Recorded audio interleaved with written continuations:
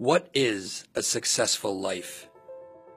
To answer this question, we must observe the paradox of our priorities, how we pursue lifestyles built on our resumes, yet as we knowingly approach death, we yearn to be remembered by every quality except that resume.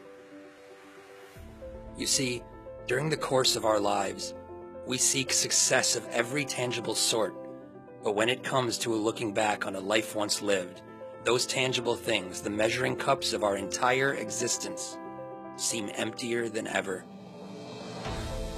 I have never read, nor have I written, a eulogy that expressed how accomplished a person was, or how brilliant of a worker they were.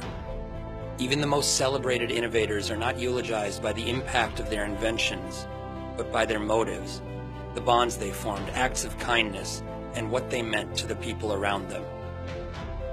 So if you wonder what a successful life really feels like, all you have to do is close your eyes and think about what you want your eulogy to sound like. What words will be used by loved ones describing and celebrating your legacy when you die? List those words, internalize this list, memorize it, stare at it every day. What you're staring at is your personal definition of success. It sounds crazy, but everything else you're pursuing, everything else you whine and worry about, is secondary. And if you're going to do those secondary things, make sure they serve your list.